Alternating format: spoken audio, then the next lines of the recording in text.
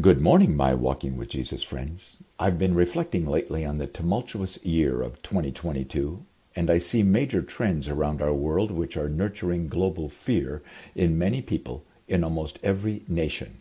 Do you see it? Fear of economic collapse, fear of unrestrained violence, fear of global leaders perhaps drawing us toward nuclear war or at least World War III, fear of global pandemics which can kill huge numbers of people and bring large megacities into lockdown, fear of corruption in leadership and tyranny in government, fear of anarchy in the streets, fear of moral implosion, and so much more. 2 weeks from now is Thanksgiving weekend. What will be the measure of our thankfulness then? 6 weeks from now will be Christmas, and 7 weeks from now will be the last weekend of 22 and the eve of 23.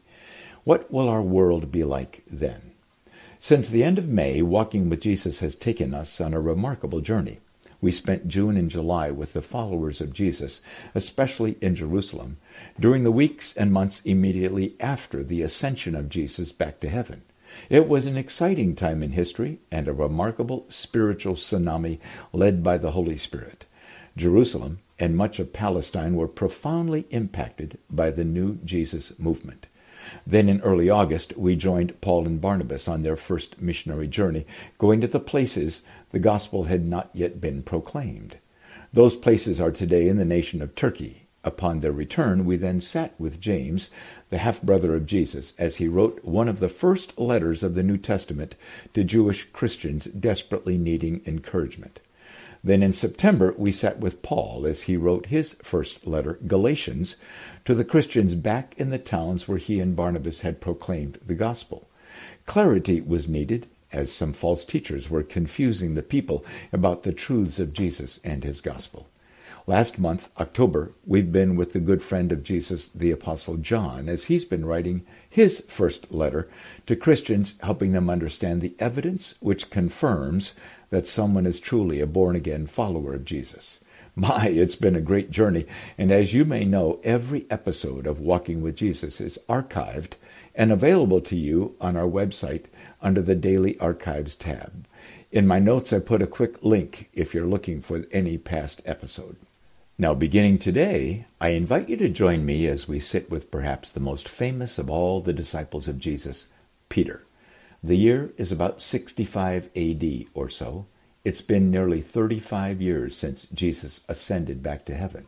The gospel has spread far and wide beyond Jerusalem as all the apostles, Paul and Barnabas, and others who knew the gospel of Jesus well, were passionately led by the Holy Spirit to courageously travel from town to town, telling anyone who would hear them both the story of the person Jesus and the important truths of the saving gospel of Jesus Christ. They did so at their own peril, for they faced fierce opposition. Stephen the deacon was stoned to death by fierce Jewish opposition, and the apostle James was beheaded by King Herod. As Paul wrote to the Christians in Corinth, he had been beaten, flogged, and imprisoned many times, and depending on exactly when Peter was writing this, his first letter, it's possible Paul had recently been executed. It was a terrifying time to be a Christian in the Roman Empire.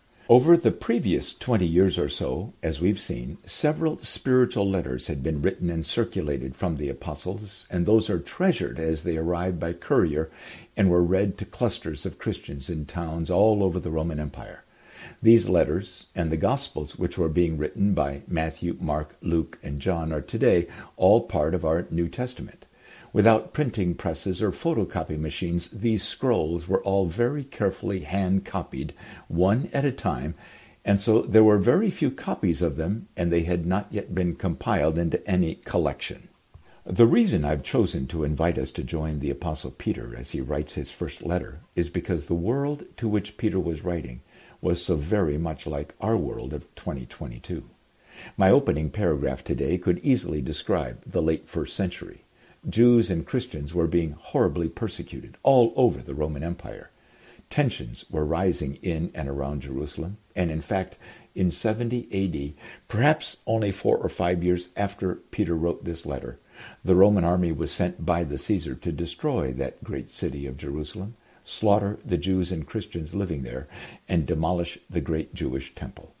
Fear was the predominant emotion everywhere, and into this fear Peter was led by the Holy Spirit to write a letter which today is bringing great hope to Christians who live in similar fear throughout Asia, Central Asia, Europe, Africa, South America, and even some parts of North America. So come to Rome with me, as that is where the scholars believe Peter was at the time he wrote this letter. Perhaps he was under house arrest, as Paul had been. Peter didn't know it, but in less than 3 years' time, he would be executed by the Caesar Nero in Nero's determination to eliminate Christianity from the empire, or at least cause the Christians to live terrorized. So Peter begins, I am Peter, an apostle of Jesus Christ, writing to God's elect exiles scattered throughout the provinces of Pontus, Galatia, Cappadocia, Asia, and Bithynia. 1 Peter chapter 1, verse 1. The specific audience for Peter's letter was Christians, both Jews and Gentiles, who lived in the region today known as the nation of Turkey, as we see by the provinces named. But Peter's letter was intended for all Christians anywhere in the world. Peter called them elect exiles, and those words would have been energizing to those first-century Christians. To know that God had elected or chosen them to be his people was a glorious thought. To be living as exiles was a harsh reality, since many of them had been run out of their hometowns because of their identity as a Jesus follower. Most lived in poverty, as many employers were unwilling to employ them. Many lived harassed mercilessly by Roman soldiers. Elect exiles. What a remarkable title. And yet Peter wanted them to understand that Jesus had lived like that too. Jesus had been sent by God out of the glories and perfection of heaven to come to live here among a wicked humanity for the purpose of bringing God's truth and God's hope to our broken world. But the world had rejected Jesus and his message of hope, all the way to brutalizing and executing him on the cross. Jesus, in his resurrection, was victorious over death, sin, and Satan, and therefore Peter wanted these dear Jesus followers to know that Jesus empathized with them in their difficult lifestyle, and victorious Jesus was working in his power through the Holy Spirit to strengthen and sustain them in their misery. Tomorrow we'll look closely at the very next thing Peter wrote, which was very powerful and brought great encouragement and hope to these elect exiles. But for today, may I urge you to look around your world through the lenses of what Peter saw in 65 A.D. How similar is your world to theirs? Do you feel like an elect exile? Are you chosen by God as a follower of Jesus, yet living in a wicked world with opposition to God and God's truth all around you?